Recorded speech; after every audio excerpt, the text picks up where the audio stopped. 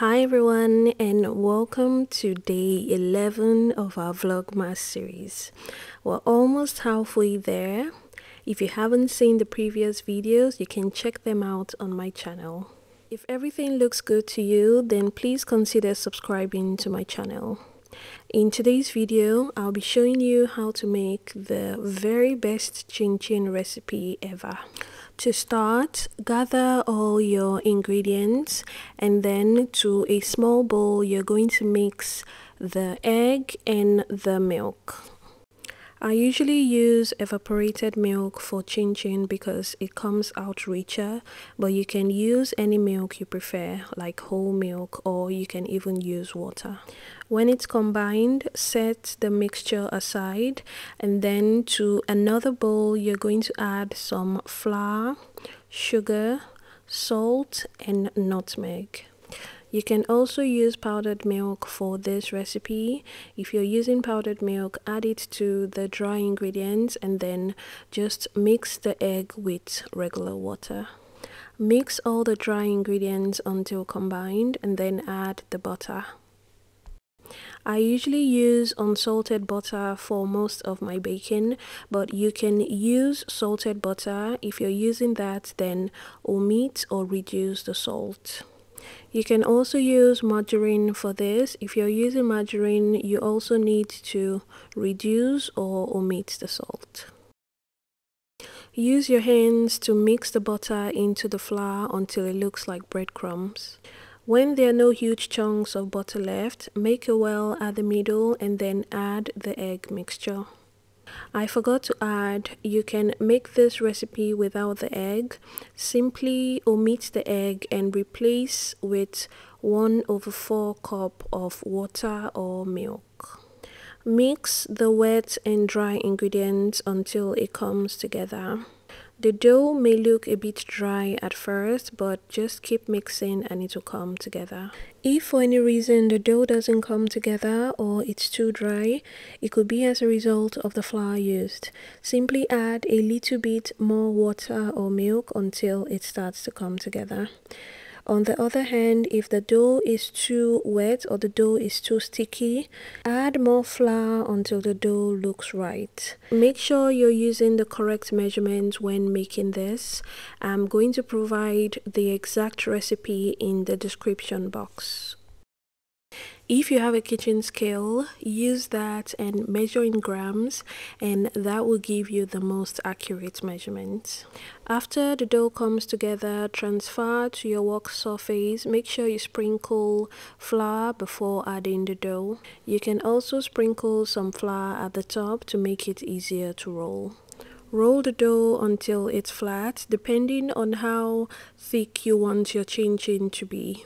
I usually do about 1 centimeter or less, which is around the width of a regular pencil. When you're rolling, if you notice that the dough is shrinking back too much, it could be that the dough is overworked. So what you're going to do to fix this is just cover the dough before cutting and allow to rest for about 20 to 30 minutes. The rest time will allow the gluten relax, so it's easier to cut without it shrinking too much. Next, go ahead and cut the dough into your desired shape. I usually just stick with the regular or the popular shape, which is the about 1-inch squares. I usually use a pizza cutter to cut because it's much easier and faster. If you don't have a pizza cutter, you can definitely use a knife. I'm going to provide the exact cutter I use, and the link will be in the description box, or you can check out my bio. If you're in Nigeria, you can get your pizza cutter from Kiki's Favorite Things on Instagram. While cutting, in between about 2 to 3 cuts, I usually dust my cutter with flour so the chin chin is easier to separate. Cutting is my favorite part when I'm making chin chin. I usually give myself a challenge to cut it as evenly as possible, and it just really relaxes me. While you're still cutting, you can start heating up the oil. For chin chin, I always advise you use a deep pot because it needs to be deep fried. You can as well use a deep fryer if you have that. While the oil is heating up, I'm going to continue cutting the chin chin. This is just the leftover from the sides of the chin chin I cut earlier. So I've mashed everything together and I'm just going to repeat the same process of rolling and cutting.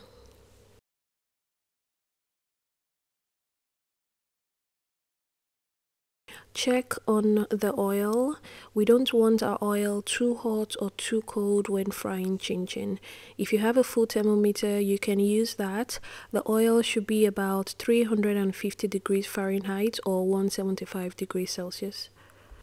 If you don't have a full thermometer, you can just test the oil by adding just a single chin chin in. If it browns immediately, the oil is too hot. If it doesn't sizzle, then the oil is not hot enough. Add the chin chin in, wait for about 30 seconds and then go in with a slotted spoon and shake the chin chin around. We're doing this for two reasons. The first one is to break apart any chin chin joined together, and the second reason is to make sure there is no chin chin sitting at the bottom of the pot so it doesn't become too brown. Fry the chin chin for about 10 minutes on medium heat, and when it's brown enough to your satisfaction, take it out. If you want very crunchy chin chin, you want to fry on a slightly lower heat so the chin chin comes out crunchier.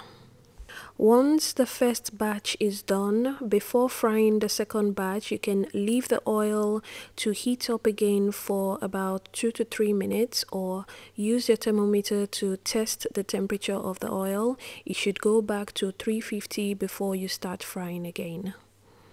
One of the major problems people have when frying chin chin is the oil foaming up too much. To prevent that from happening, when you're on the third or fourth batch, when you add the chin chin in, don't mix it up like I'm doing now. Instead, just let it fry. You can use a fork or spoon to gently separate the chin chin so it doesn't stick. If you mixed it up too much at the beginning before realizing and you notice the oil starts to foam too much, then you have to continue mixing and continue just turning it with a spoon so it doesn't foam out of the pot. Another thing, make sure that the oil is not all the way to the top of the pot. Instead, the oil should be sitting around half or less the height of the pot. When the chin chin is ready, take it out and immediately transfer to a bowl or colander lined with a paper towel. Make sure you don't leave it in the bowl for too long. Once the oil drains, transfer to a wider pan. I usually use a baking tray or a regular tray, also lined with paper towel. Spread the chin chin around so it cools down faster.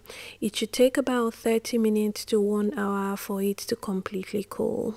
Once it's cool, transfer to a Ziploc bag or an airtight container. It should last for up to 2 weeks on the shelf, but I doubt you would have anything left after 2 days. Make this for snacking, or you can gift this to friends and loved ones. That's it for day 11. Make sure you're back here tomorrow for a brand new recipe.